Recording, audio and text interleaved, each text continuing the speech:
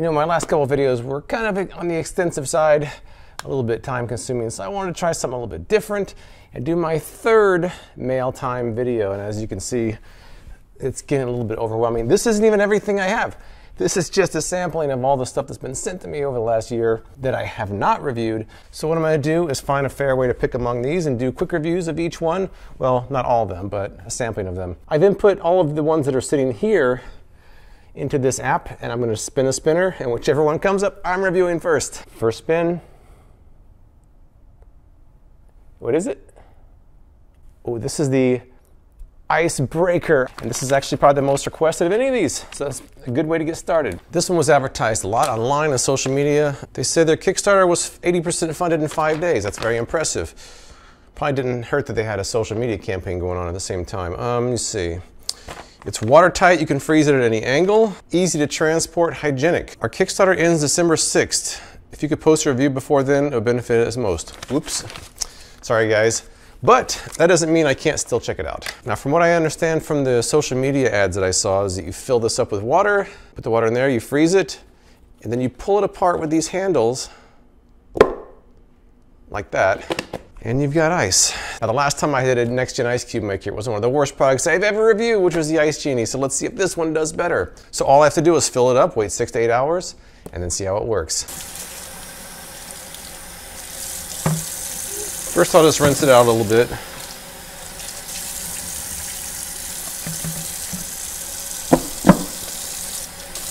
Oh no, there's instructions in there. Oh man. Didn't really expect that, so sorry, Icebreaker Pop. I'll read this over, but it looks like some just basic do's and don'ts. Is there anything else in there? Okay, good, no. Just gonna rinse this out.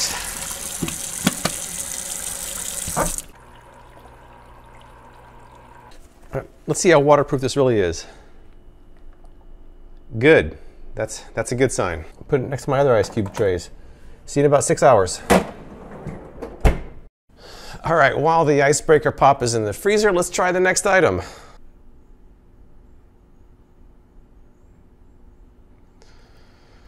All right, the coffee. All right, so this is the coffee I'm referring to, which is Waka Quality Instant Coffee. They sent this nice personalized note here. We would greatly appreciate your editorial consideration of our quality instant coffee. So there really is, there's not much to really explain about it. So let me open this up and see what I have to do. That's it.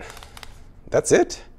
So there's 8 servings in this box. Now, I've never been much of an instant coffee person, but I guess most people aren't. I guess that's why they have their hashtag instant is back, because they're trying to bring it back. Well, let's try it out and see how it goes. The instructions are simple. You just put it into a cup, add water, and stir. I'm skeptical, but I haven't had instant coffee I really liked. Maybe they'll change my mind and instant really is back. Let's try it out. Here we go.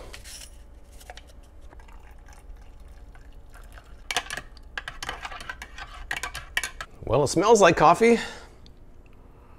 You know what? I've got to say, this is actually pretty good. I'm a little surprised. I'm sitting there analyzing this coffee because you know what? I've had instant coffee before and it was terrible. Back when I was younger, man, that instant coffee then was awful. I'm a little bit surprised. This is definitely not the instant coffee of yesteryear. I'm going to say Waka Coffee is a surprise. I would actually say this is actually pretty good. If you ever want to try instant coffee, I don't know where to get it. I'll link below, but wakacoffee.com or Waka Coffee on social media. Now over my cup of Waka Coffee, I'm going to try the next one on the list.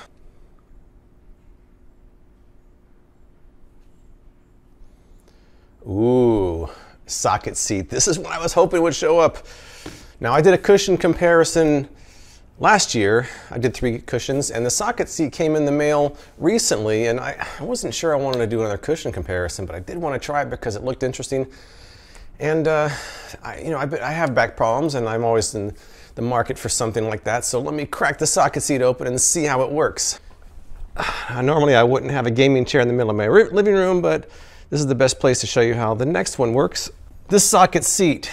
This is a seat cushion that has 2, I guess you'd call them bun cutouts. I actually posted a picture of this on social media asking for good nicknames for these. So before this video is over, I'll read some of the best candidates for what these bun cutouts should be called. But it says socket seat, plug into comfort. It has relief for your spine and I guess for your buns too. I'm gonna crack this open and put it on this chair and see how it actually works. This is one I'll have to probably give you an update after a few days because one use isn't gonna be enough, but I sit in this chair all day long. Right now I'm using the purple cushion, but maybe this one's better. Let's check it out. By the way, if I haven't mentioned already, I will link all these products below, whether I like them or not. And also, all these products were sent to me unsolicited. That's what this whole video is about. Oh, it has a handle on it. That's very fancy. Oh, stuff's falling out. It looks like they have a few other designs as well, but this is the one with the bun cutouts that I have available to me today. It looks like a mask of some like weird Pokemon character or something, doesn't it? It smells like new material. All right, so that's for your spine right here, for your buns right there. Hey, I'm up here, camera. All right, first use. It feels pretty good. You know, most cushions always feel good at first though. It's how they feel after you've been sitting on them for a few hours or a few days that really matters. I can actually feel my buns going into those cutouts, which is kind of different. My first impression is that it feels pretty nice, but let me use this the rest of the day, the rest of the week. I'll get back to you on the last day of filming and see how it actually held up over the next 4 or 5 days. You know what that means? Since I'm not going to be doing anything else on here, it's time to spin it. Just to let you know, this is currently the behemoth seat cushion that I've been using. I've been pretty happy with it. It's just very large and it sometimes tends to slide around. Look at this floppy thing. So if this seat socket can work, it's a little bit more compact. I might like it better. Anyways, let's try the spinner and see what's next. All right, it's a Spoon Buddy. And there it is, Spoon Buddy. I know it's not an As Seen on TV product, but that has an As Seen on TV name to it. It's a 3-in-1 kitchen gadget. Suction spoon rest turns plates to lids and opens jars with ease. I think this one's on Amazon. I might go read a few reviews and get a few tips before I actually put this to use. But Spoon Buddy is next. Taking a closer look at the Spoon Buddy. Now they show it, it looks like it can be used as a spoon holder. They say you can turn upside down and use it as a jar opener. It's got a suction cup on it. So it says 3-in-1. Let me, well, that was not much of an unboxing, was it? Now it's only 11:30 in the morning, so I don't really have much to make in the kitchen right now. But I've got a pot of hot water about to boil. I'm going to use this. I'm going to see how it holds up on the heat over time. And maybe I'll find a jar I can open up with it as well. So when that boils, we'll get started. All right, the BPA-free Spoon Buddy has been washed off. This is nice and warm, so let me just stick it on here.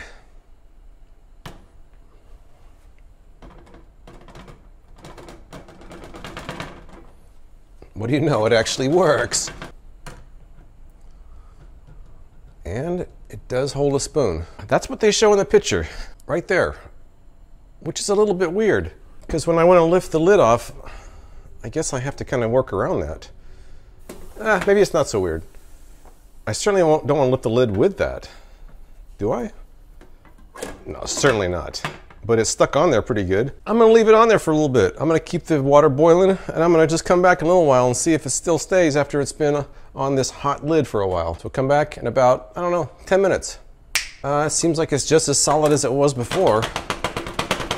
You press that for easy release. Let's see how easy it really is to release. How do I release it when the lid is boiling hot? Maybe you're not supposed to do it when the lid's hot. Ah, there we go. That was a little shaky there though. Spoon Buddy can also be used as a jar opener. I have a jar of pickles right here. Let's put that claim to the test. Now this is a standard jar size. Standard jar size. Yeah, I guess it fits. You know what? It fits. Oh, juice. Oh, pickle juice. You know what though? It worked. Oh. I'm gonna leave this Spoon Buddy here for the rest of the day and see if it stays stuck to the counter or not. Right now, it's stuck well. Let's see how well it does over several hours. Oh, it's only been about 10 minutes and it already fell over. Oh, I guess this is not for long-term use of spoon holding. Huh, I'm a little surprised. Something else this Spoon Buddy is supposed to do is turn a regular plate into a lid for a pot like that. Let's try it out. Stuck. Oh, it's holding. Hey, what do you know? I'm just not sure how long that would stay, but maybe you don't need it to stay for a long time. As long as it serves its purpose, you make sure it's pushed down before you pull it off there. I guess it works. I'm not sure how many people would do that, but I think it works. You guys tell me if you think that's a useful feature or not, because I'm not sure. Never seen anything like that before. All right, so these are not supposed to be extensive reviews, but the Spoon Buddy seems to be, I don't know, kind of works. I'm not sure how necessary something like this is, but I think that if you like the way it looks, it might work pretty well for you. I would encourage you to check out the Amazon reviews because it seems like it's kind of hit or miss with some people, so I don't know. It's an interesting idea. I'll leave it at that. You know what time it is? Time for the spinner.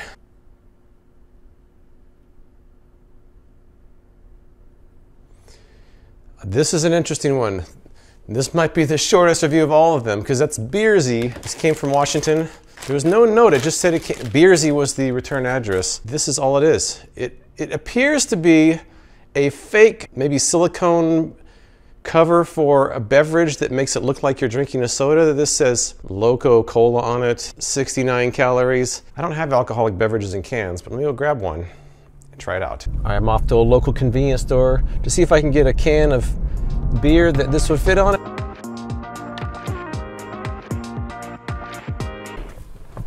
So I found some decent 12-ounce cans here, but I'm already noticing that a lot of cans that are singles are not 12 ounces, so it seems like this would be very situational. I feel like this is becoming a lot more work than it's worth to see if this thing actually works. But let's go home and find out. We will figure this out, I assure you. I've got a 12-ounce can. Let's see if it actually works.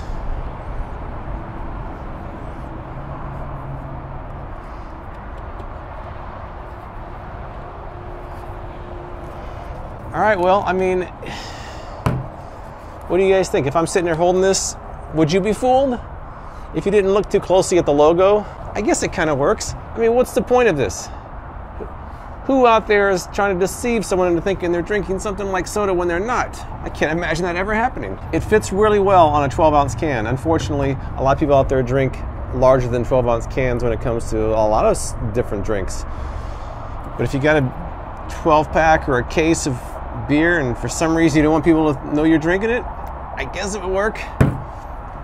I'm not sure what to think about this. Tell me what you guys think, and I'll move on to the next thing. All right, well, it's been a little bit longer than 8 hours. Actually, it's been about 24 hours since the ice cube tray was in there. Let's check it out. All right, here it goes. Now, the first thing they showed them doing was placing it on the counter and pressing down. Very crunchy. The crunch is real. All right, and it looks like they were opening it with that taken off.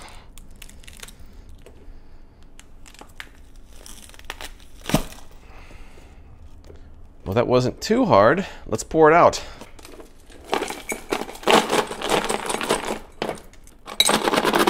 Oh, we have ice. Interesting ice cube shape.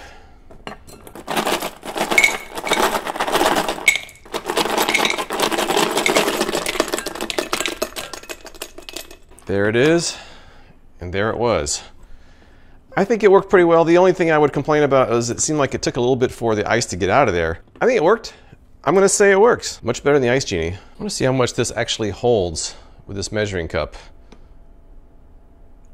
So that was about 10 ounces of water, which is it's pretty good. I think that's about standard. I think the ice cube trays I've tested in the past are about 10 to 14 ounces. So the amount is good, unlike the Ice Genie once again, which is only 6 ounces, I think. I'm gonna say the Icebreaker Pop actually works.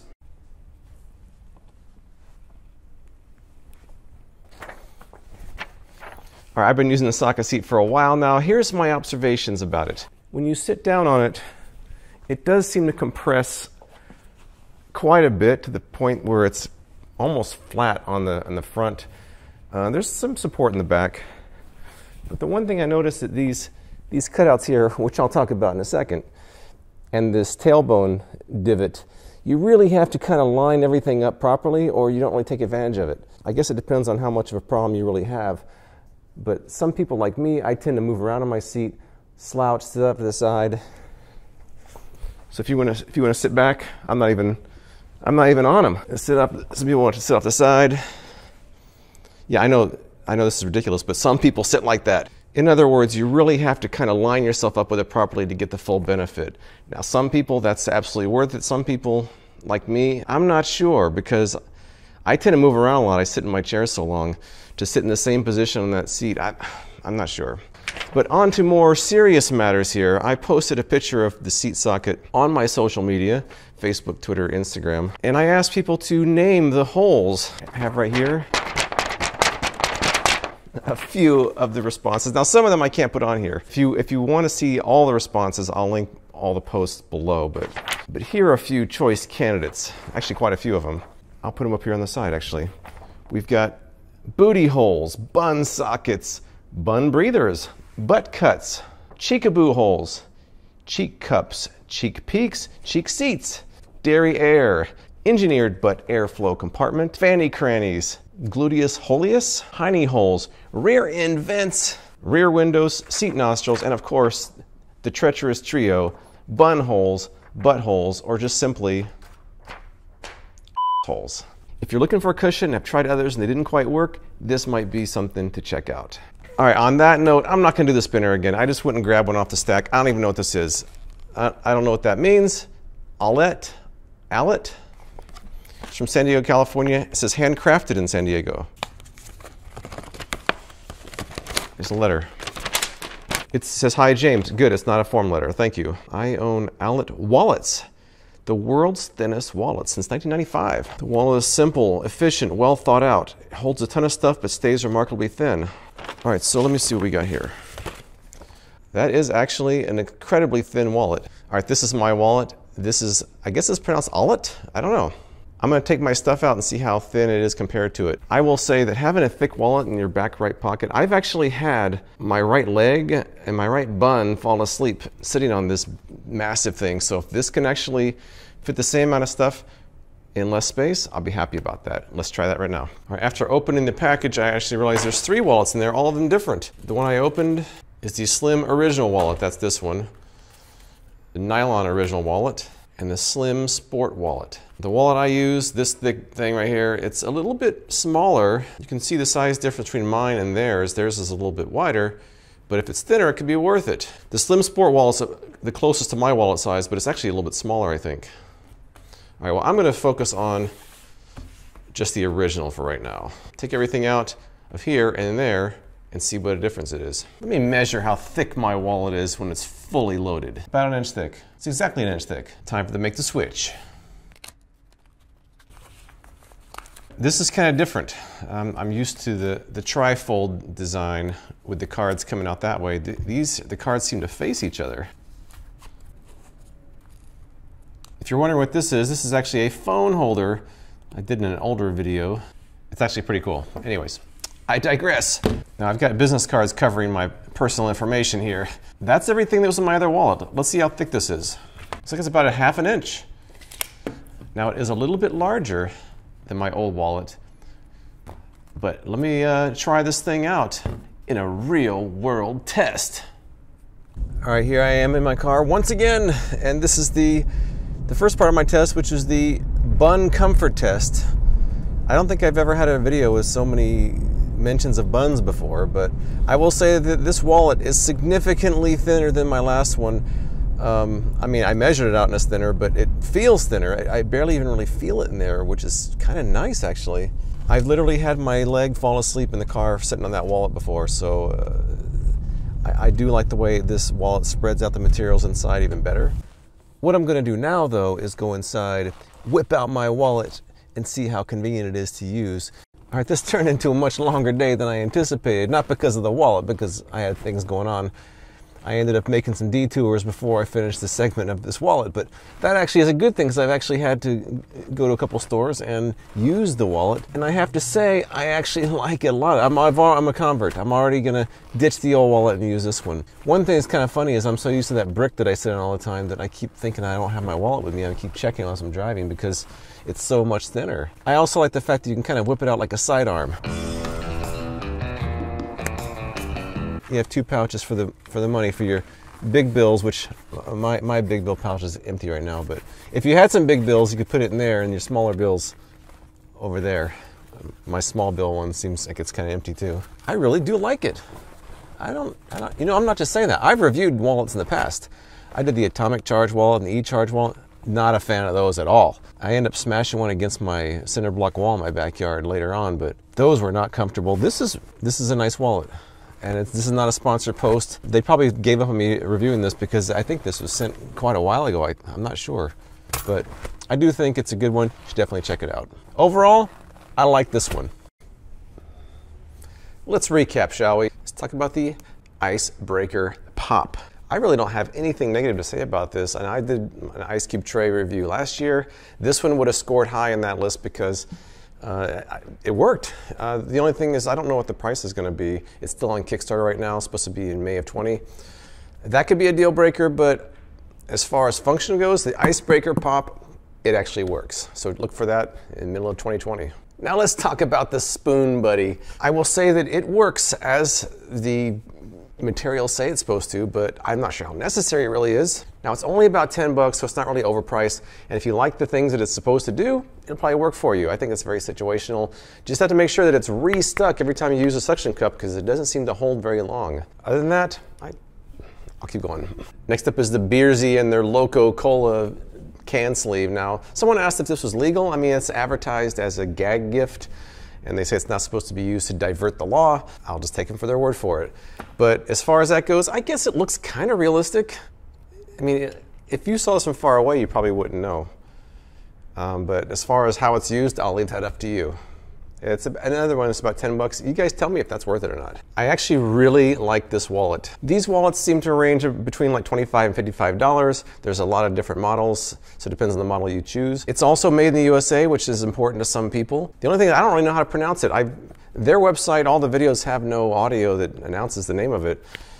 So I looked at some reviews. I watched 3 reviews, and all 3 of them pronounce it differently. So is it Allett, Allett?